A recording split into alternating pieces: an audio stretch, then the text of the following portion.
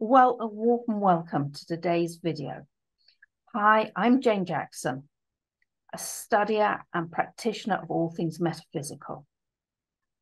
This is one of a series of videos from Spirit of the Rainbow. And today we're looking at the Light of the Cathars with Simenon Honoré, author, historian. Simenon, welcome. Hi. I'd like to start. Who were the Cathars and what was their mission? Well, they were a spiritual movement running across mostly southern Europe. That's from Bulgaria in the east through to Bosnia, northern Italy, southern France, particularly the area called the Languedoc. I should say from the start that they weren't called Cathars at the time. In the Middle Ages, they were known as the good Christians, the good men, good women. And this gives us our first clue about their mission, which was to remain faithful to the original teachings and practices of Jesus and his early followers. So we can see this, for example, in their rituals. They had something called the blessing of bread. Now, the Cathars very often ate together. Bread would be brought in. A Cathar parfait, that's to say an initiated Cathar, roughly equivalent to a priest, would bless the bread. They would say the Lord's Prayer over it. The bread would be distributed. Now, what's interesting is that we know that that ritual goes back to the very early Christian church at a time before what is now the Eucharist, Holy Communion, has become a formalized ceremony. But it wasn't just about preserving ancient practices. They viewed themselves as the true church. That is to say, those who tried to follow the example of Jesus and his apostles, living lives of simplicity, lives without material wealth, lives of healing and teaching, helping people in so many ways. Now, the official church, that's to say the Catholic Church in the West and the Orthodox Christian Church in the East, denounced them as being heretics. That's to say people who didn't follow the official doctrines. But the Cathars weren't really about doctrines. They were about the life, about living the life. And so their mission essentially was to show people, to show everyone that we could all follow Jesus' example. So when you look at this, it seems as if they very much were far more interested in an experiential life than one that was of intellect or the theosophy of the church. So it's a very different approach that we have. Okay, you call this video the Light of the Cathars. What do you mean by the Light of the Cathars? Again, we need to go right back to Jesus for this. The first thing to understand is that Jesus was, as it says in the scriptures, the light of the world. And that wasn't just a metaphor, that was literally true. There was an enormous spiritual light that spread from Jesus across the world. Now, it was an invisible light. You would have to have highly developed intuitive senses even to experience it, let alone see it. But it radiated across the world. It lifted up the spiritual vibration of the world, lifted up humanity. Now, the Cathars, in essence, were trying to reflect some of that Christ light. They had come together in what is called a group incarnation. In other words, it wasn't just random individuals bumping into each other in the Middle Ages and joining a movement. These were souls that had been prepared through many lifetimes for this work, what you might call a sole purpose of spreading this light. And so they're working together, incarnating at this time in the Middle Ages. And for all this to work, it was essential that they, like Jesus, had attained a level of purity. That's very interesting, because part of my work involves taking people back to past life regressions. And very often I see people, and it seems to me that we're all trying to get back to this higher consciousness, this higher understanding of who we are and what we bring to the world. I'd like to move on a little bit more. Can you explain to me, what do you mean by the purity of the Cathars? So the best analogy I can give was given to me by the spiritual teacher Omram Nikolaevnov, about which we will hear more later. If you look at the picture here of the lamps, now, for a lamp to shine, the glass has to be clean, like you can see in the inset with the 3 lamps. But if the glass is dirty, as you can see in the main picture, then the light is dull. So essentially, purity means that the Cathars, that Jesus, that we need to clean up our own act spiritually for the light to shine through. We need to remove impurities. Now, every generation will have its own understanding of that. If we look today, we might talk about freeing ourselves from the enslavement of addiction. We might talk about removing any psychic impurities or interference that we've had. We might think in terms about the purity of our motives. In Jesus's case, he was a being of astonishing purity, through which then the Christ light could shine. So the principle of purity is key for understanding the Cathars mission. See this, interestingly, I see this a lot within the work that I do. When people take down their worries, their fears, their anxieties, all of this, when they stop trying to impress, the gentler they get, the nicer they get. So it is very much like polishing the lamps. And to use another metaphor, to borrow another metaphor for this, it's the same as hitting the nail on the head. The more we clean up our own act, the more spiritually aware we seem to become, and life seems to become much easier and happier. Just carrying on from this, what can we learn from the reaction of the church?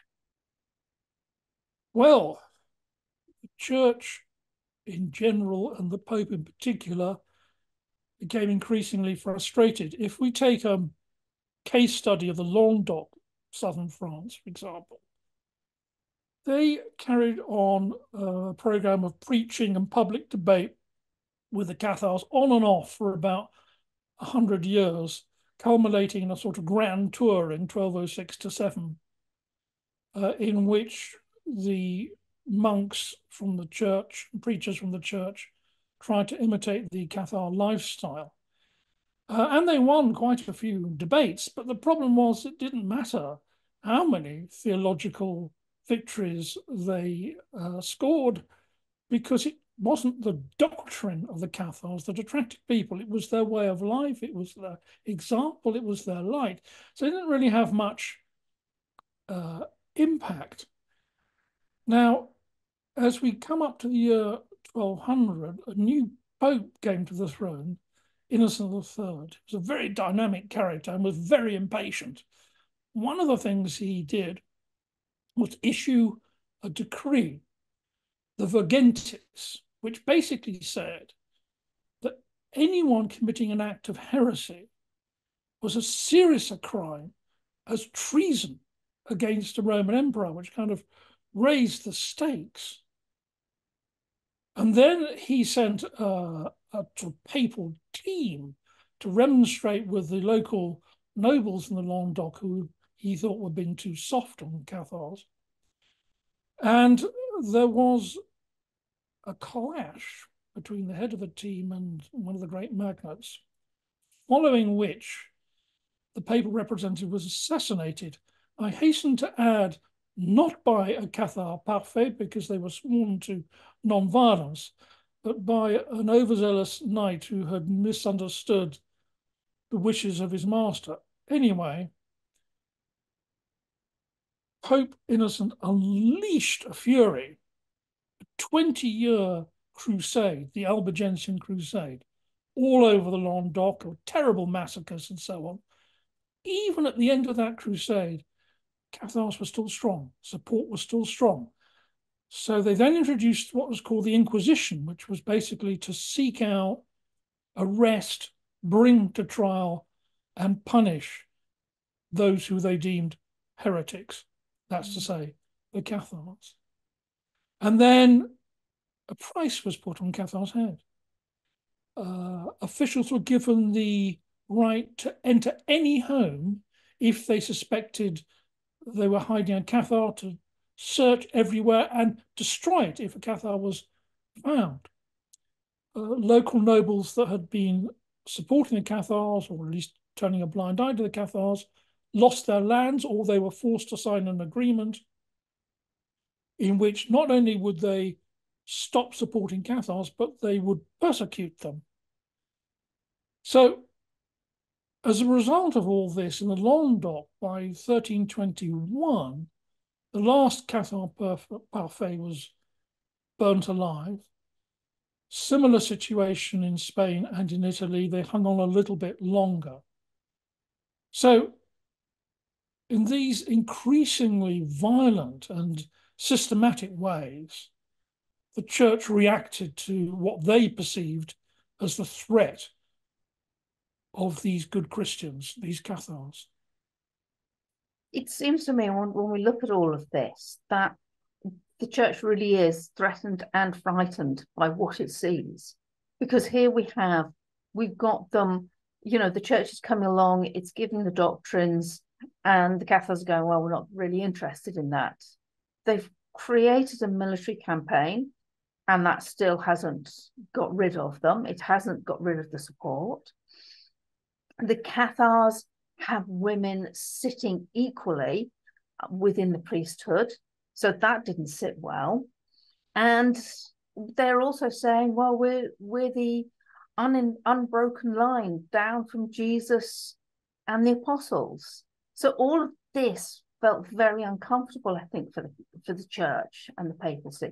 And they came in with a very heavy-handed, this is what we're going to do, this is how we're going to suppress them, this is how we're going to annihilate them. And they followed through with it. So what happened to the Cathars after this? Well, the first thing I would say is the spiritual light is immensely powerful. And if it's blocked here on earth, even if the light bearers are exterminated, it will find another route, like water. If we think of the individual souls of the Cathars, whether they died of natural causes or at the hands of the Crusade or the Inquisition, it's rather like a flock of birds. They leave together and find new grounds. And both these streams then met, it is said, at the beginning of the 20th century in Bulgaria, place where Catharism is often believed to have started.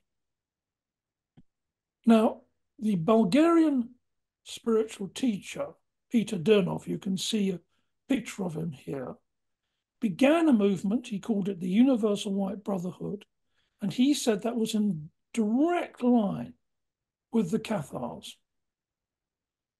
He also said that many of the souls of the original Cathars had reincarnated during the 20th century and joined his movement.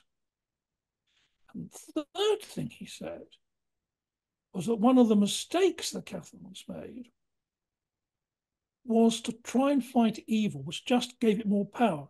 And what we must learn to do is very much focus on the good and building the good.